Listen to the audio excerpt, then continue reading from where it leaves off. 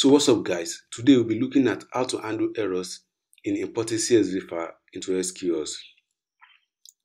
Most platforms actually don't talk about these things because they've actually prepared almost everything the learner needs in learning. So learners don't encounter errors when they are learning, in the process of learning. But when they now finish the course and they try to do it from their own laptop and they are trying to install the softwares they need, maybe like the SQL, maybe like the Python, then they encounter these errors. So in most cases, these errors, these topics are actually not talked enough about. So today we'll be talking about how to handle errors when importing CSV file into SQL database, because this thing actually have stopped most people in doing projects to add to their portfolio, because the moment they start watching tutorials and they are not able to do the same thing the tutor is actually doing, then they actually stop and they give up, because in as much they are ready to do it, but they cannot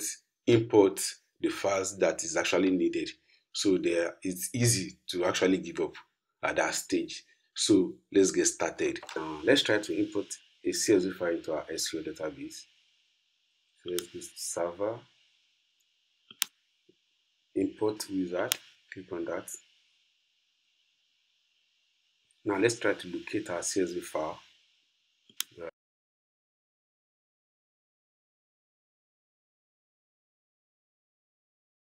Color, let's try this. Open, click on next. Now this is our database. You need to actually understand what's going on with your data set rather. Now this is your ID, small hint, your name variable and your character, and this is bit. So let's import data. Now, as you can see now, this is the error I'm talking about. Now look at this. It's a error inserting data into table. That's the main error. Now the sub error here is that the given value f of type string from the data source cannot be converted to type for column 3 is underscore trans. Now what this is saying is that the f here is actually not in the same format that it should be. The f is a string format and we are trying to convert it into a bit format. So that is why we are having this error. So let me just show you how I'm going to handle this. I'm going to show you 2 ways you can handle this, because at times the error can be overwhelming. I might not be able to figure it out. So just let me show you the first step. So I'm going to go to previous. Now, as I said earlier, this is ID, is an integer. The name, we have names can be are usually combined with variables and character. This one to variables and character. Now we know for the fact that our last column, which is trans, what we have there is a string. So all we need to do is convert this from bits. And so let's convert that. You can choose this character, but I will just advise to choose variables and character. So let's click on import. Now, as you can see, you have successfully inserted data into your table, then done. So you can now go. Now, here is it. So if you run it now you can see you have successfully imported our data set. So let me just drop it and show you the second method I'm going to use in solving this same problem. So let's drop this.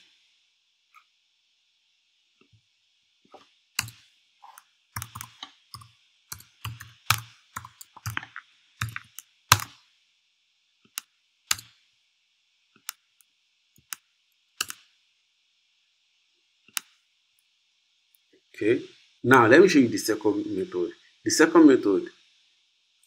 And I'm showing this second method is because at times you might not be able to actually figure out as a beginner, you might actually not be able to figure out what exactly is the problem in the process of importing your data. So all you need to do to just go to your search engine, put your search engine, convert CSV file to SQL. Click on this first link.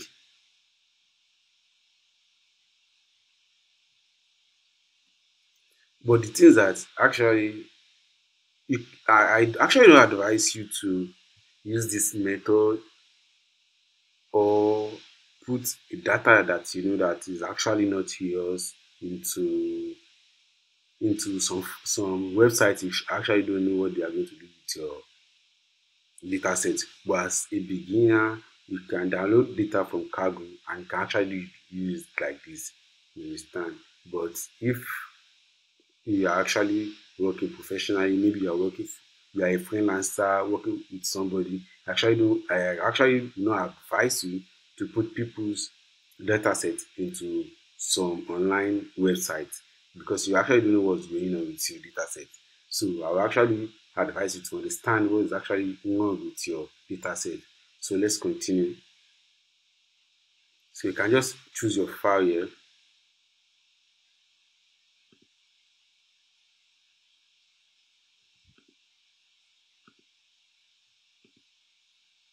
Call upload, and this is what I'm talking about. Now you're uploading your stuff here. You surely don't know what's going on. Now you have it uploaded. You can just scroll and check if there's anything. Now you can see here this has changed the data set type. The website changed the data type into a variable character instantly. Variable character. The website is actually designed to detect the data type, and that's just it. The data type is the main thing it's actually here to detect. As you can see, this has to change from bit to variable character. Now, as you can see, this one is clicked already. Create a new view. So here you can even insert, replace, you can just do any kind of manipulation you actually want to do here in creating your data sets. Come here, and that's actually everything you want to do. And as you can see, this one ID, integer not no primary keys, variable characters, and now I can see insert into my table, and as you can see my table. So this is going to be the name of your data set. I think you can change it from my table. Let me just show. You just need to check. There is this change. You can see this place for my table. You can change it to something else. Even you can, if you want to update, now you can just change it to any. Assume you want to update or change a existing file or something, from that name you can just manipulate it. There is many manipulation you can do here. So the table, so let me download it. So now let's open it.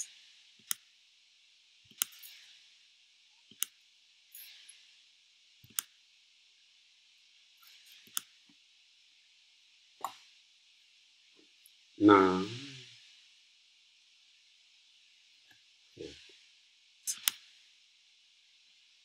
as you can see, started executing query at all. So let's go and check our database if my table actually exists. Server, and you can see we have this, and that's all. As you can see, we just imported our CSV file into our SQL database with ease. So I just advise you, to understand the basics because these are the most important things. So thank you for watching.